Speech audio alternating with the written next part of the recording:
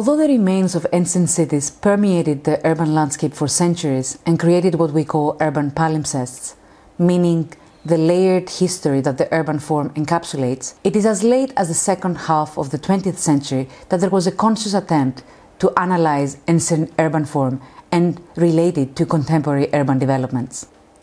In the 1960s and 1970s, a series of 12 meetings called the Delos Symposia attempted to revitalize urban planning approaches through the study of ancient cities and revival of their urban planning principles. The Delos Symposia took place between 1963 and 1975 and were organized by Konstantinos Doxiadis, a Greek architect and planner with active research interests on ancient Greek cities and urban planning projects in the Middle East.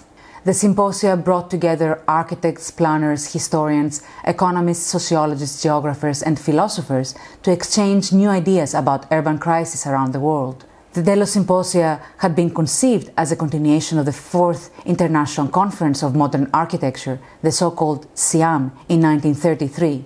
The Fourth SIAM Conference was the first organized discussion of the modern movement about the city and urban planning, the results of which were codified by Le Corbusier, the famous architect of the modern movement, in his historic Athens Charter.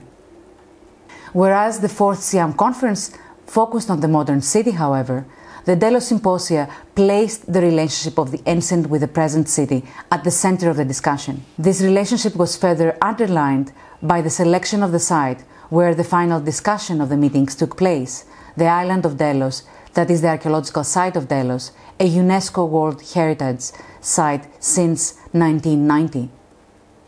Delos is an island in the center of the Cyclades and was home to the sanctuary of Apollo since the 7th century BCE. The island became an important commercial port in the 2nd and 1st centuries BCE, a trading point during Rome's conquest of the Greek East. During this period, Delos underwent a rapid urban development.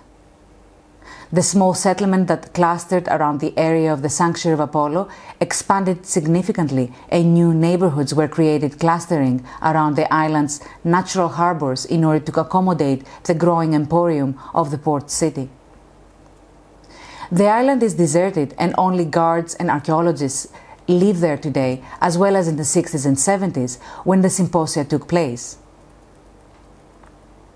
The choice of a rapidly urbanized ancient port city that is abandoned today as the site of these meetings appealed to the participants because the deserted island of Delos offered what was then perceived as a necessary distance from the problems of the modern city. Indeed, the participants walked among these ruins like New Dealians in search of new concepts and approaches for the design of the city of the present. Let us remember here that in the 1960s and 1970s, the failure of modernism to address the pressure of urbanization after the Second World War by applying the simplistic pre-war ideas of urban design was greatly felt. The Delos Symposia wanted to address this issue by returning to the cities of the past, attempting to understand and revitalize their urban design principles. How did they want to revitalize the urban design principles of the past? The ancient city presented an exemplary paradigm for the relationship of human scale and city scale. For example, the city of Delos with its proportionate to human scale neighborhoods, which may be compared with contemporary villages of the Mediterranean, such as the Hora of Mykonos today. This exemplary relationship was studied by Doxiadis and his team in a research project on ancient Greek cities, which produced 24 studies of ancient cities with the purpose of creating a dataset of ancient Greek urban designs. The ancient Greek cities were thus intended to be employed as prototypes in new urban planning projects with a view to revitalize the proportionate to human scale design of the ancient city. The office of Doxiadis, Doxiadis Associates, had applied this idea of proportionate to human scale urban design in their plan for the new capital of Pakistan, Islamabad, in 1960.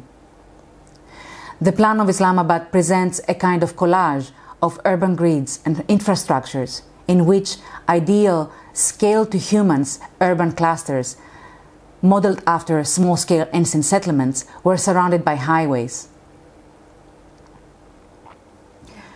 Although the traces of the ancient city were omnipresent in the urban fabric of early modern cities, it is only in the second half of the 20th century that their urban design principles preoccupied architects and urban planners.